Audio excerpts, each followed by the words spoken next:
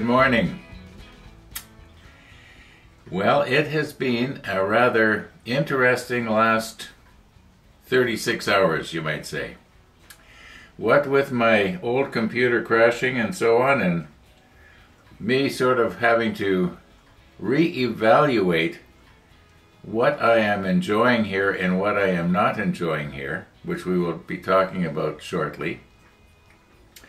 You may notice that the spray booth is not in that far corner of the table like it once was. It's now under the table. We'll be talking about that. What I did with my old computer was I have several removable hard drives like this. I think had about 10 of them. At the time, I thought what I want to do is I wanted to keep all my old video files. And I remember one time my son was over and he says to me, "Why?" Well, I said I might want one someday. And I suddenly realized that, I was spending a lot of money on these hard drives to save files that I would never need, and so on. Anyway, so I took this one. This is one of the more recent ones. This is a 5 terabyte hard drive. So I backed up all the pictures from the old computer after I got it going. All the files, like the Word docs and the document files, in other words, and CorelDRAW files and anything like that can't be reproduced, that I might want someday but probably won't. They're now in here. Even the desktop and all the desktop icons. And some of those icons, some of the stuff on the desktop, it also had files in it. So the whole shebang is all backed up. So if the computer does, crap out on me completely, I'll be able to at least get the stuff that I can't, like pictures and things like that. Now, the programs that I lost, when I redid Windows, it did delete most of the programs, but they are programs that I can put back on. Because, anyway, I don't want to get into a bunch of details. So, we're not back to the way we were a couple of years ago when everything was running fine, but we're sort of back. And I didn't lose the personal stuff that I can't replace. It's like if you had a fire in your house and you lost pictures and stuff like that couldn't be replaced. Well, if your computer crashes and you haven't got those pictures backed up and you don't have the hard copies anymore, or for whatever reason, you've lost it. But you know what? I've got it in here, and I was thinking about it. I was thinking about, well, what if I lost all those pictures? Now, well, you're not looking at them anyway, but they're up here. And let's say I was to lose my memory, and I would look at the picture, I may as well be looking at a picture that somebody else took somewhere else of somebody else. It wouldn't mean anything to me. Unless somebody said to me, "Hey Ron, do you remember you see this video? You made that video." I did. I wouldn't care. Anyway, sometimes we put importance on stuff that isn't important. Like the paint booth. Now that's important to a lot of people, and 4 years ago when I was setting up this table, or 3.5 years ago, it was important to me then. It's not important now. And we're going to have to be talking about that. I know there's going to be a lot of viewers that are going to be kind of disappointed in the decision that I have made in the last few hours about painting. Anyway, let's get on here. Let's do something model related, and hopefully it's not going to involve the airbrush. I forgot to dub in the sunrise like I usually do. Well, the clouds had other ideas, and there wasn't really any sunrise. Anyway, weather person says we're supposed to be getting nicer weather very shortly, so we've got something bright to look forward to.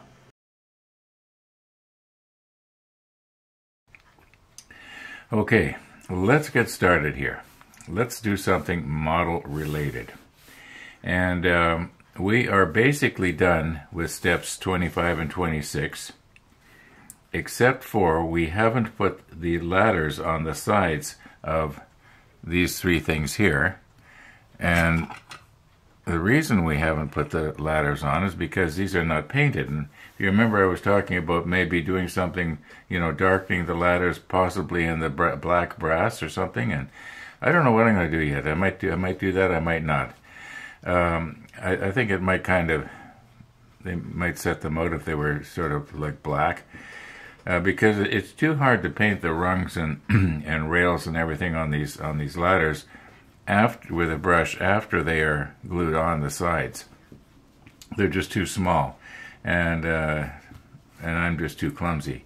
Now, let's go ahead and do that. Now this piece here, if you remember, I was mentioning how I had made a mistake of painting the this part here with the 56, and I was going to cover it over with the 66. Well, we still can. Now, about the painting. I am going to try and paint this module here with a brush. And right away I hear, okay, well, I'm sorry. I've got to do what I enjoy doing, even though, the airbrush does a much better job. I'll be the first to admit that the airbrush does a better job. But, if I'm just not enjoying it, if I'm putting aspects of the job off because I know that I have to airbrush, it just doesn't make any sense. I mean, this whole model table, it's all about fun, and having a good time. Yeah. I mean, a good time for me, not for you. I try to do things that are interesting, if I can, but to a point. So I think what we're going to do maybe is take the brush and try and paint this over with the 66, and paint these, and then maybe we'll do the brass black thing on the ladders. I'm sort of thinking as I go along here. And then what we're going to have to do, very carefully now, and this thing here, let's try not to drop it in the coffee today. And that was not staged. That actually happened for real. This piece wasn't clamped down, and I had it over here, I think it was, and when I went like this, it fell in. And like I said, Murphy's Law, well, that's where it went. It really did, folks. That was not staged. In fact, almost all of my build is not staged, except for the opening scene. I will occasionally lay things out so that they look nice on the screen, but or if I'll put something in that I want to talk about, I'll put it in the field of view. Anyway, let's move on here and stop flapping my lips, and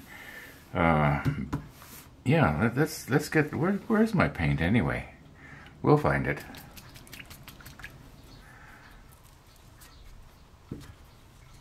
Now, I've already got a bit of a mess right here, so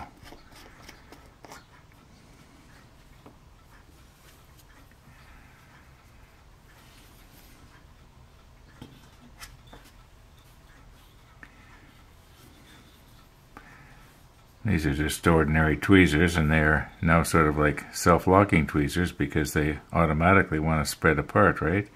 Noticing I got this crack going on here.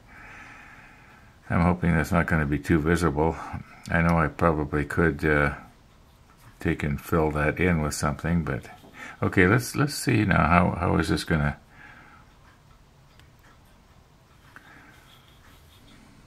We're going to want to try and cover this up, right?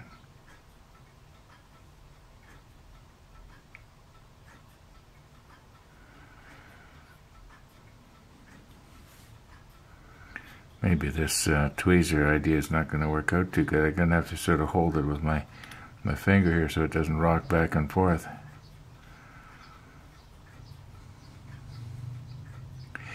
Now, I am sure that there are people watching right now that do not airbrush. They build models and they don't airbrush at all. They just paint everything.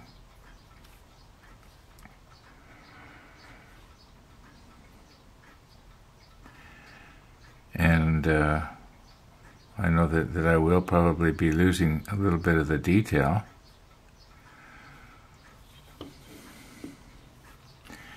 Trying to hold this so that the camera can see it too, and yet I can see it too.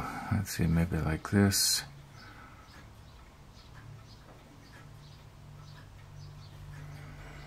Now, like right here around this door, for instance, we're going to rely on the fact that the paint is going to shrink wrap around that, and that detail is going to come back.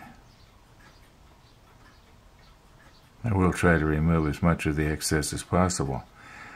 Now, I'm not trying to teach you how to paint. I'm just showing you what I'm doing and talking at the same time here.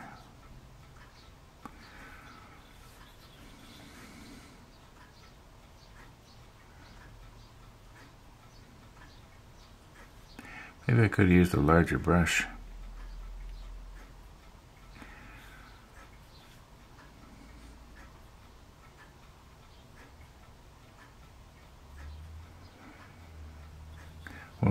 We'll be able to tell after this dries if I'm going to need a second coat or not. I probably will.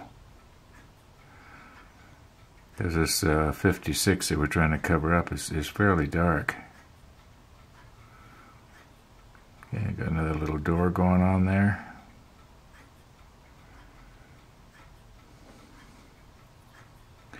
Okay, now right up here, you remember there was that photo etch thing that we put on. My lighting isn't too good, is it?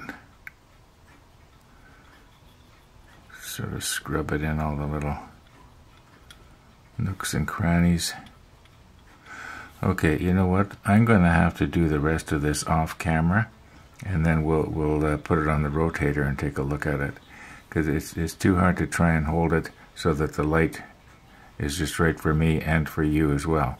So we'll take a look at this afterwards. Okay, let's let that dry. This is our first coat. And yeah, is it as good as an airbrush? No, of course not. But I think it's going to be okay. You know, this is only the first coat. And I've got to let that paint do its shrink wrap thing around the windows and the detail and what have you. And if I can get away without having to put a second coat on, well, all the better. We'll lose a lot less detail. Now, I didn't paint this one little piece right here, because I've got a sneaky feeling I've got to... Don't I have to put some photo etch gussets under there, or am I thinking of something else maybe? Anyway, I can do that hours later. It probably took me about not even an hour to do all this. I don't know if you can see the light reflecting there. In some places you can see it's still wet.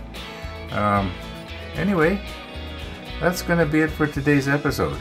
Maybe a little bit of a disappointing episode to some people, but this is the way it's got to go. Thanks for watching, everybody, and all being well, we'll be seeing you tomorrow.